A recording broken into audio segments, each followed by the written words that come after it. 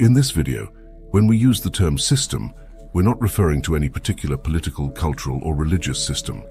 Instead, we're referring to what seems to underlie all of these, what drives a multitude of human behaviors and mental states like anger and anxiety. It's essentially the enslavement to the whims of our environment.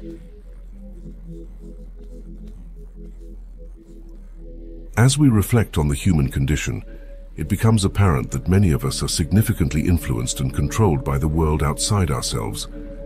Our happiness often hinges on getting what we desire from this external world, and conversely, we experience sadness when it takes things away from us. The approval and disapproval of others affect us profoundly. Praise uplifts us, while dislike makes us miserable. Interestingly, the more we desire something, the more we're willing to sacrifice to obtain it. Conversely, the more we oppose something, the higher price we're willing to pay to avoid it. These cycles of desire, aversion, love, hate, like, and dislike leave us in a perpetual state of fear, making us susceptible to manipulation through shaming, blaming, and the allure of external entities like large corporations, political parties, and cults, all seeking something from us. In this way, the world governs us, dangling carrots on sticks like a donkey rider, and most of us obediently follow from birth to death, much like cattle. However, what if we were to reject the carrot? What if we chose to escape this system? The ancient philosophy of Stoicism revolves around attaining freedom from the whims of our environment. It's important to note that achieving freedom from this system doesn't involve destroying our surroundings. The external world isn't to blame.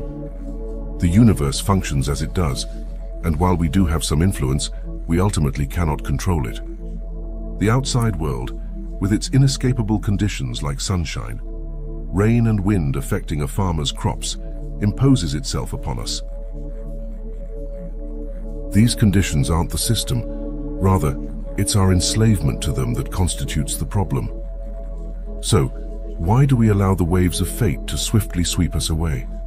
Why do even the smallest misfortunes and bits of luck manipulate our emotions like puppeteers? Epictetus, a Stoic philosopher, provides insight into this. Men are disturbed not by things, but by the principles and notions they form concerning things. For instance, death isn't inherently terrible, as evidenced by Socrates' perspective. The terror lies in our perception of death as something terrible. Hence, when we face hindrances, disturbance, or grief, we should attribute it not to others but to ourselves, to our own principles. The system operates as long as we feed into it. The more we attribute tragedy and fortune to what's natural and beyond our control, the more our emotional state is determined by chance. Fortunately, Stoicism offers us invaluable wisdom to break free from this system. Here are 7 Stoic principles that can guide us in replacing a highly vulnerable, erratic, and tumultuous way of living with a peaceful and liberated existence.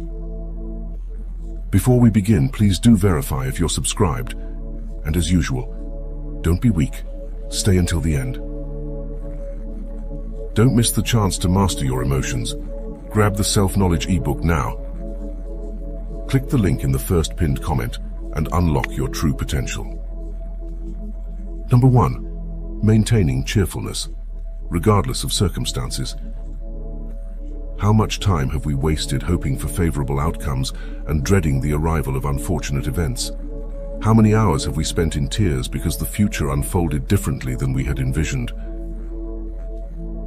Humanity has become adept at grappling with fate and consequently enduring the inevitable pain it brings. Our resistance to uncertainty has become a lucrative industry, and our fear of adversity provides an opportunity for exploitation. Many attempt to sell us promises for the future, offering illusions of safety, protection for ourselves and our loved ones, and guarantees of avoiding unpleasant experiences. As slaves to our preferences and aversions, we try to outsmart fate by manipulating our surroundings to ward off misfortune. However, we cannot lock every door in the vast mansion of life, nor can we patrol every street and alley of reality. Despite investing substantial time, effort, and money in protective measures, fate always prevails. Therefore, true escape from the system lies in accepting whatever comes our way, instead of paying a hefty price to futilely resist the inevitable. By embracing this perspective, we are less likely to allow others to capitalize on our fears, and will experience less disturbance when adversity strikes. Seneca eloquently stated, "Why then should we be angry? Why should we lament? We are prepared for our fate. Let nature deal as she will with her own bodies.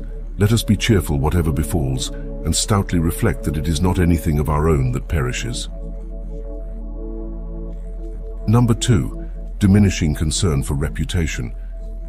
Stoics view reputation as a preferred indifferent. It's pleasant to possess, but not essential for happiness. Moreover, like anything external, reputation is ultimately beyond our control. Some individuals spend a lifetime meticulously crafting a good reputation, only to see it shattered by a single misstep. Conversely, others lead lives of misconduct and complete disregard for their societal standing, yet they suddenly attain fame and admiration by chance. The conclusion is clear. Reputation is as capricious as the wind. The more we value our standing, the more we become reliant on the opinions of others, which are inherently unpredictable. Additionally, when we overly concern ourselves with others' opinions, we make ourselves susceptible to manipulation and exploitation, ultimately becoming enslaved to the environment. Epictetus argued that our desire for a good reputation should not hinder our mental well-being. If necessary, we should be willing to accept things like shame, blame, exclusion, and ridicule, if doing so allows us to attain tranquility and freedom. These latter states are within our control, and thus unaffected by and independent of the opinions and judgments of others. Number 3, developing the skill of endurance. Most of the time, when we find ourselves in an undesirable situation, our immediate inclination is to seek a quick escape. However, this is not always possible. Consequently, we often resort to complaining, lamenting, and feeling miserable, believing that we are entitled to a better circumstance. In truth, we are not fundamentally entitled to anything, and many times, the best approach to handling a situation is to endure it. How often have we strayed from our chosen path, betrayed our moral compass, or compromised our values simply because we were averse to enduring pain? Pain wields great power, compelling good people to engage in unethical behavior or refrain from performing virtuous deeds. Pain remains a tool for control, and in our endeavor to evade it, we inadvertently fall into the trap set by those attempting to exert control over us. Thus, we become willing to trade our freedom for a little respite from pain and discomfort. If enduring painful situations proves to be challenging, we can turn to the wisdom of Marcus Aurelius. His meditations teach us that endurance isn't necessarily negative. Endurance can serve a purpose, offering something beneficial to us, even if its consequence might be death. In his words, everything that happens is either endurable or not. If it's endurable, then endure it. Stop complaining. If it's unendurable, then stop complaining. Your destruction will mean its end as well. Just remember, you can endure anything your mind can make endurable by treating it as in your interest to do so, in your interest or in your nature. This approach can be likened to Albert Camus' interpretation of the Greek mythological figure Sisyphus. The gods condemned Sisyphus to eternally push a rock uphill. His path to liberation lay in fully embracing his fate, such that his punishment ceased to be punitive. Number 4, letting go of people. Strong attachments to individuals can have profound and often detrimental consequences. These attachments can lead us to a point where the fear of losing the person we're attached to starts dictating our lives, compelling us to make desperate moves to avoid the inevitable separation. The love story between Padme and Anakin in the Star Wars prequels vividly illustrates the dangers of unhealthy attachments, showcasing how they invite dark forces to manipulate and enslave us. Palpatine effectively exploits Anakin's fear of losing Padme, resulting in dire consequences. Had Anakin approached love differently, not in a suffocating, fearful, and possessive manner, but based on freedom, trust, and detachment, the dark side would have been powerless over him. Epictetus offers stern but potent advice concerning attachment to things we hold dear, suggesting that we should view them as they truly are, destined to break or perish. He advises us to remind ourselves that our fondness extends to general categories, not specific instances. For example, if we love a ceramic cup, we should understand that it's our fondness for ceramic cups in general. This way, if it breaks, we won't be unduly disturbed. Likewise, if we kiss our child or spouse, we should perceive them as human beings, so we won't be devastated if they were to pass away. Number 5. Letting go of material possessions. The societal rat race, where people invest countless hours in jobs they despise and endure exhaustive routines, is driven by the relentless pursuit of material possessions. Society conditions us to believe that happiness is conditional, hinging on various external circumstances such as a specific income, social status, a particular group of friends, or a house in the suburbs. As long as we lack these, we're made to believe we cannot be happy. However, we need to question the worthiness of these pursuits. These pursuits primarily fall under the domain where fate and fortune hold sway. Engaging in this pursuit is akin to wrestling with forces we can never truly overcome. In his letter to Lucilius, titled On True and False Riches, Seneca questions the value of these material possessions, the gilded couches, jeweled furniture, and the like. Do they genuinely bring us happiness, or are they tools for flaunting a facade of the good life? Seneca argues that our happiness should not be contingent on anything external, whether it's riches like gold and silver, or even the most basic necessities like water and porridge. This perspective renders us independent of external circumstances, regardless of how trivial. Seneca further contends that true freedom is enjoyed not by the person slightly influenced by fortune, but by the individual over whom fortune holds no power whatsoever.